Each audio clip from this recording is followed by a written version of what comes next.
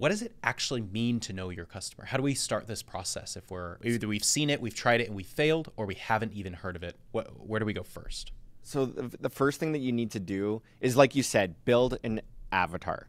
So you need to document this perfect type of customer, and you want to think about this customer and everybody within that customer segment. What do they all have in common? I'll just tell you right now, and I would never create an ad without referencing a avatar worksheet, right? So this is a tool that, like, and I'll share a resource. We'll get this out to everybody who's listening, but you actually want to document this stuff.